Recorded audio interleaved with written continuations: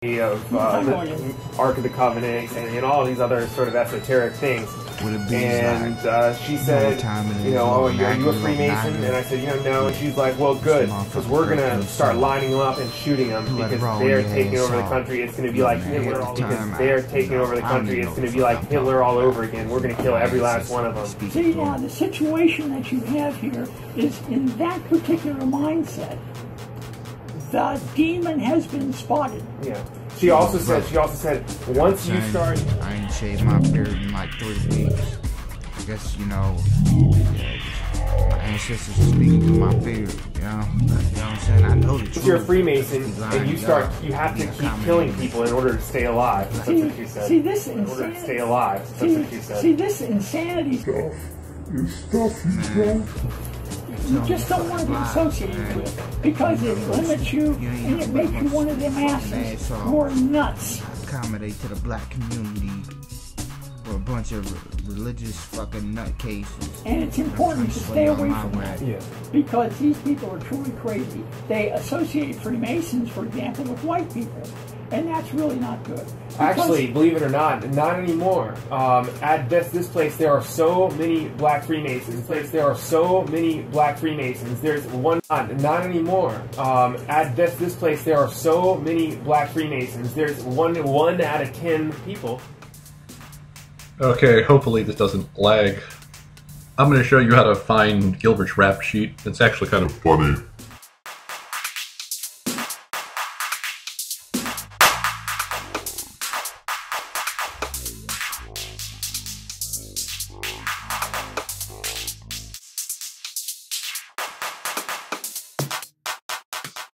This the motherfucking 13th son. Blood raw in your asshole. Look, man, half the time, I don't even know what the fuck I'm talking about. Because, you know, my ancestors be speaking through me. They arrest me over BS, and here you have this guy that's on the news. For those that didn't see it, he literally made Fox News. He was literally on the news. So the news can find him, but the police can't? How does that happen? How does that happen? How does that happen? Who is black is actually a Prince Hall Mason. It's incredible. They wear these big shirts with just Masonic symbols all over them. And so they're not Shriners. That's a different thing. Okay. They're Prince Hall. It's called Prince Hall. Okay, all right. Well, name it. They have their different groups within the Masonic Prince Hall is only for blacks. All you have to do is think about that. And think about what I'm saying. It's like you know, the organizations themselves branch out. And so, by this woman saying this stuff, right, she shows that she's a primitive, basically a savage. She's not thinking with depth. And she has no idea what she's talking about. She also needs, for her own reality's sake, for her own sanity and reality's sake, to define a problem, to blame, to understand why things are happening to the country and to her. So you can't really say, because there might be 100 million types like her. And each of these people has this vague idea. If you ask them what a Freemason is, every one of these people is going to have a different idea of what a Freemason is because they don't know what the fuck you're talking about.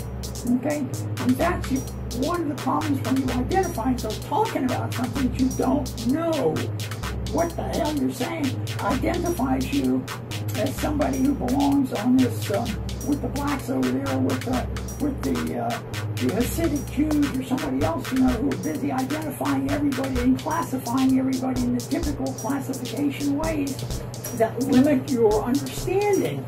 Yeah. Because per se, a person who is this way must act that way, and that's not correct. I mean, that's truly not correct. It's a very primitive mindset, and it needs, in my humble opinion, for people who are taught to be able to discriminate when others are setting limits on one's own ability to perceive reality.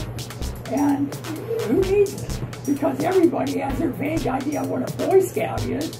Ask them what a Boy Scout is. You talk about Jews. The Jews are, I mean, there might be 100 million of them in the world, and they're all different, and some of them are really awful, some of them are wonderful, and it doesn't make any difference. It's the same thing with the Goys. Some of them are truly awful, and some of them are really quite decent, but it doesn't it doesn't make any difference. I mean, the fact is, that's the way we are. I mean, really, you cannot classify it with this overview, this big patina, and say this group is this way and that group is that way. It ain't gonna work. And it puts you with the savages, like the Islamic lunatics over there, who want to kill all the Sure. Because that's what they do. They just kill. Well, it's black and white again. It has to be defined as either you're an infidel or you're not. And that, you got to understand how primitive that is. That is truly savage. That comes out of these people's heads.